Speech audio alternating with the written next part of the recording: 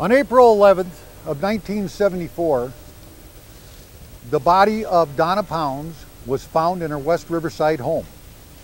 Now, Donna Pounds was a middle-aged lady with some children. They were in high school.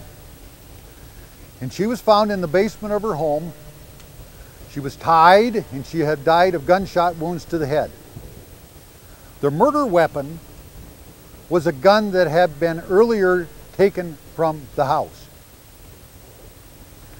At that time, John C. Moe was the sheriff, and he was retired FBI, and an extensive investigation occurred. And of course, they started interviewing everybody they could.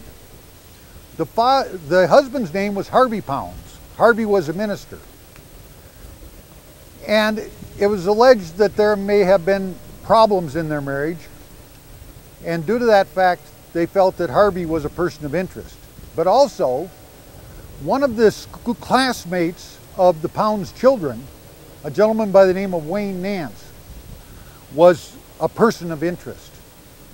When they talked to Wayne, they found in his gym bag .22 caliber ammunition that matched the same as that was used in the murder. Also, they found a rubber glove, and that rubber glove was on a trail on the way to the Wayne Nance house. Of course, law enforcement did their darndest to figure out who did this for sure and indict the suspects. In fact, there was a grand jury, and that grand jury determined there was not sufficient probable cause to indict anyone for that murder at that time. That was about 5 years later. Now we'll have to fast forward to 1979. In 1979, we found the body of a female. She was found next to the interstate down by Beavertail Hill.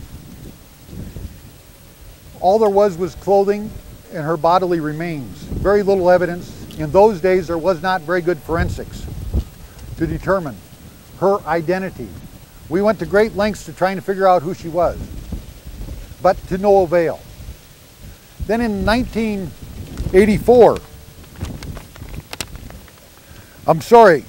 September of '85, we found the body of a young lady up Crystal Creek, and she was found in a shallow grave.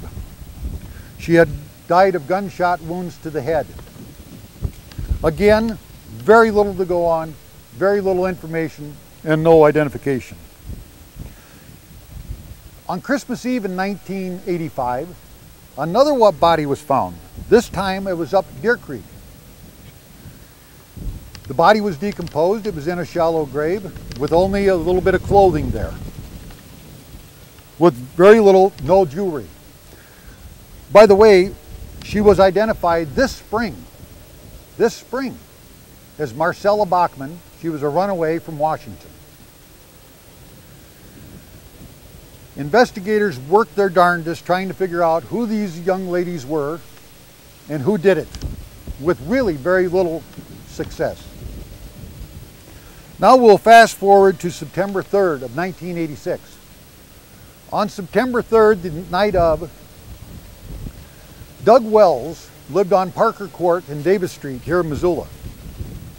And Doug came out to take his garbage out. Well, he's heard something, saw something, felt something. And here a guy come out from behind the bushes and said, "I need a flashlight, I got car trouble." And Doug in his head says, "Well, gee whiz, I know this guy, I think I know him, I think he works with my wife, but it just didn't, big deal.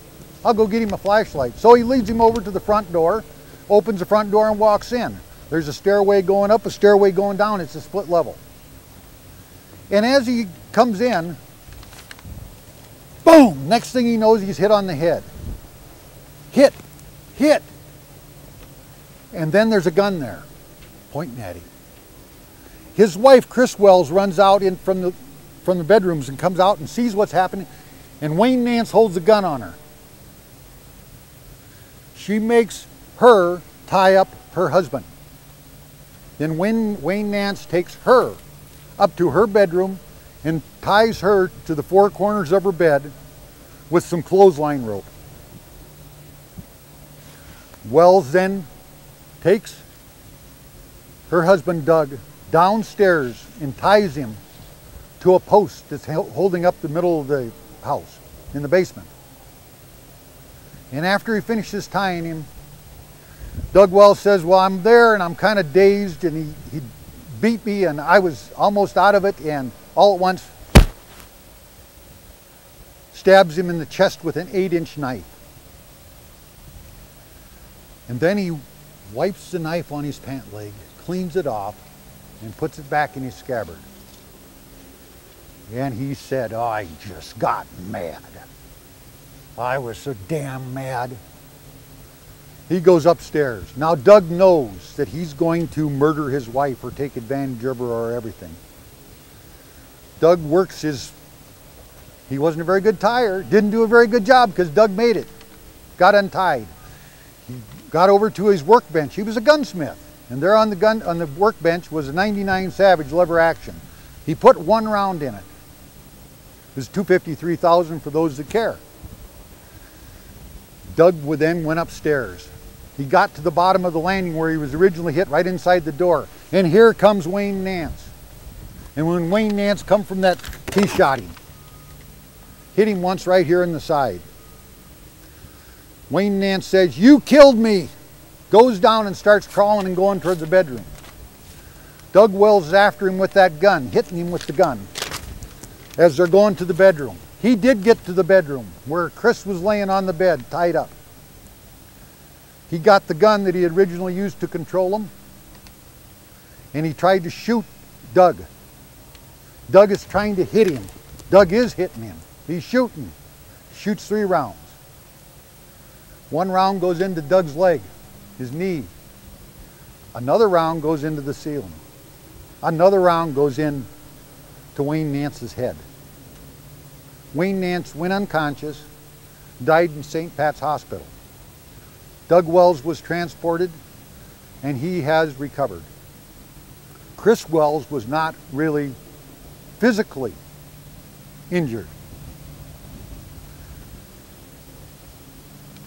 Now, folks, we have the opportunity to figure out who Wayne Nance is. We remember him back from the Pounds homicide. We know that the 3 girls, 2 of the girls were found just outside of East Missoula. We start looking. Guy by the name of Dale Dye, a sheriff of Ravalli County, calls up and says, you know, I got a double murder from last year, right before Christmas. This Wayne Nance worked for Conlon Furniture. Chris Wells was the manager of Conlon Furniture. Wayne Nance had delivered furniture out there to the Shooks. Mike and Teresa were found dead in their house down in Ravalli County. Their 4 children were upstairs in the bedrooms. Someone had somehow gained entrance, controlled the couple, tied them up, and murdered them. Then started to fire to the house, almost killed the 4 children. The 4 children were transported to Denver to the regional hospital down there, and they did make it. So, Mr. Dye, how are we going to figure out whether Wayne Nance did this? Well, he says, we didn't tell the public, but there was a ceramic elk missing from the house. The murderer stole that. And the murderer stole the knife. Now, this is a unique knife. Mike Shook's father had 2 knives made. They were Kelgan. They were consecutively serial numbered. One had gone to each one of the brothers.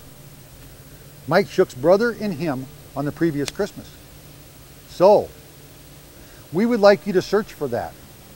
I drew up a search warrant. The judge signed it. We went out to the house. Minnesota Street. Wayne lived with his father, but his father was a long-haul trucker. He wasn't home very often. We did the search of the house. We found the ceramic elk and a picture with Wayne Nance proudly giving it to his father for Christmas. We also found the consecutively serial numbered knife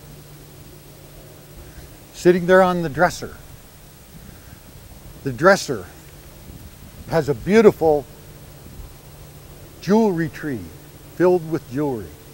Now, Wayne Nance had no girlfriends. We found his bed had clothesline rope tied all four, as if he was ready to accept somebody. There was rubber sheets on the bed. We found pictures, a set of 3 Kmart photo pictures, photomat booth pictures of a young lady. George Nance said that Wayne, he was a bouncer at the Cabin Bar in East Missoula, and he had picked this girl up. Well, this girl had been a transient. She was a runaway, and she came into Missoula from Washington, and she didn't have any place to stay, so Wayne let her stay at their house while George was gone. And of course, George asked him after the next trip where she was, and he said, well, she just left. Well, we now know that was a young lady that we found in a shallow grave. So, did he do the shooks? Yes. Did he attempt to kill the Wells? Yes. Did he almost kill 4? Yes, 4 children. Did he do the girls, the 3 girls? History will decide. Wayne Nance, did he do Donna Pounds? Again, no court is ever going to be convened to determine it. But you'll have to decide yourself, history will decide itself, his legacy. So, I thank you very much for the opportunity to talk to you today. Thank you.